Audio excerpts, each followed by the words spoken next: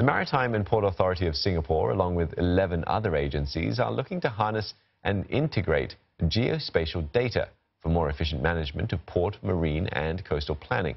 Called GeoSpace-Sea, the first phase is expected to commence in the third quarter of this year.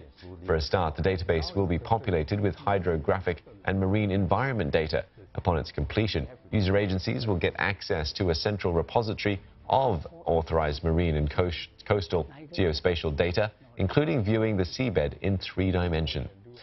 For more, we're joined by the Maritime and Port Authority of Singapore's advisor on hydrography, Dr. Parry Oei. Parry, thanks so much for coming in.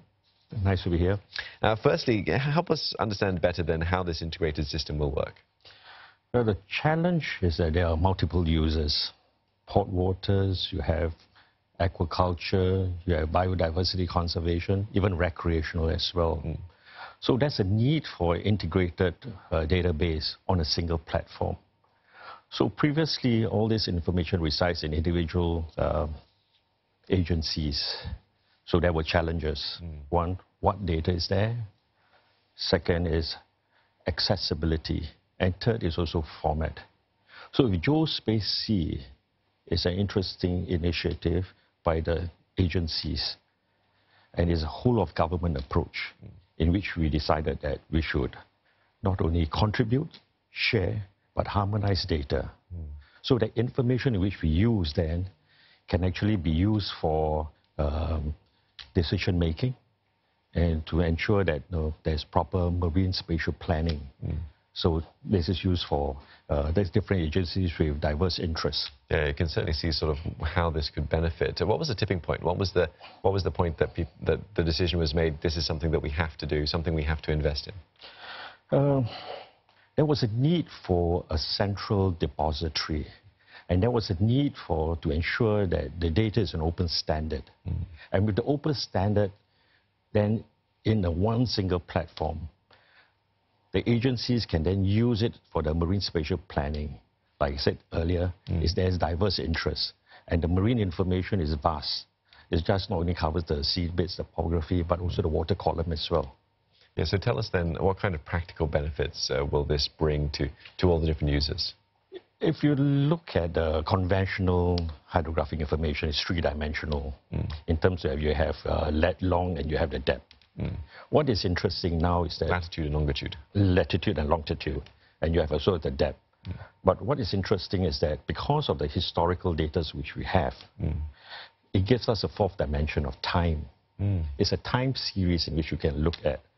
Because as you see, the sea is dynamic, and ocean currents, if you look at it, it's like a giant conveyor belt that sweeps across the oceans. And I mean, a good example, for example, would be, you remember the Fukushima tsunami? Yes, 2000. There was floating marine debris that crossed the Pacific from Japan to the west coast of North America. And this floating debris took about 3 years to cross the entire Pacific Ocean. If you look at Singapore's waters, it is important because the dynamics in terms of seabed topography changes as well. And we may be small, but is it important because the seabed changes and we need to monitor it. And one of the reasons why the Port of Singapore is monitoring is because of navigational safety.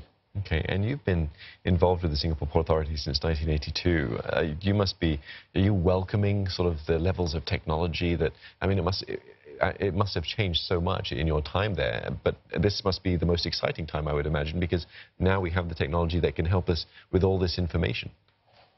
Yeah, it's been really a long journey. It's been, I think, 30 years of long journey in the sense that we moved from analog to digital. So I think one of the main benefits or beneficiaries of this going to digital electronic charting has been the shipping community, the mariners. In the past, they used to plot their position on charts, and it's plotting the position which they have passed. Now with electronic charting, with global positioning system, they not only know where they are in real time, they can predict where they are going, and it's an all-weather system. Okay, so in terms for hydrography, we have also seen a transformation. For the hydrographers, we have seen from sextant to global positioning, satellite-based positioning system. We have seen, like I said earlier, with nautical cartographers, from paper charts to electronic charts. So it has been quite a challenge in all these years. And this must be this next step of GeoSpace-Sea, taking Singapore to the next step. There's so much competition in terms of the sea space. This must be something that you must welcome as something that can keep Singapore sort of at the forefront. Definitely. It's, like I said, it's important that Singapore, there's a need for a balance. Okay, in the sense that what we need to achieve is not only in terms of navigational safety, but also I think that there's a possibility, my personal hope, that Singapore could be actually a showcase for the world.